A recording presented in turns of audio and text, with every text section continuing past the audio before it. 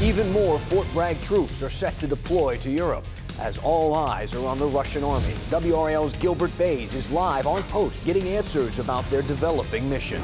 An update on the search for a crashed plane on the North Carolina coast. We're learning more about the 8 people on board and the investigation into how the plane went down. We're going from the 40s to the 70s and then heavy rain and storm chances. We'll show you what day we're focusing in on and what you can expect hour by hour.